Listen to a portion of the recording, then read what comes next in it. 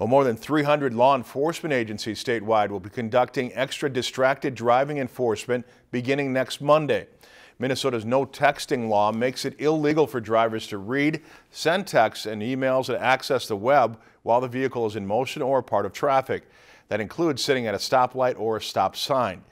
Still, distracted driving contributes to 1 in 5 crashes in Minnesota, and during the 2017 Distracted Driving Extra Enforcement Campaign, law enforcement cited more than 1,000 people for texting and driving. Enough is enough.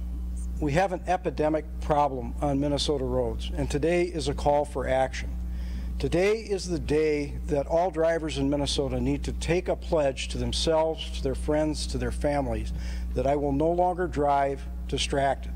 I will pay attention behind the wheel, and I will show respect to everybody else who is using Minnesota roads.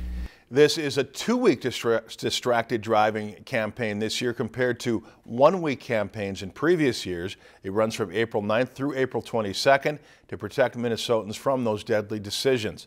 Law enforcement uses overtime funding provided by the National Highway Traffic Safety Administration to fund the enforcement campaign.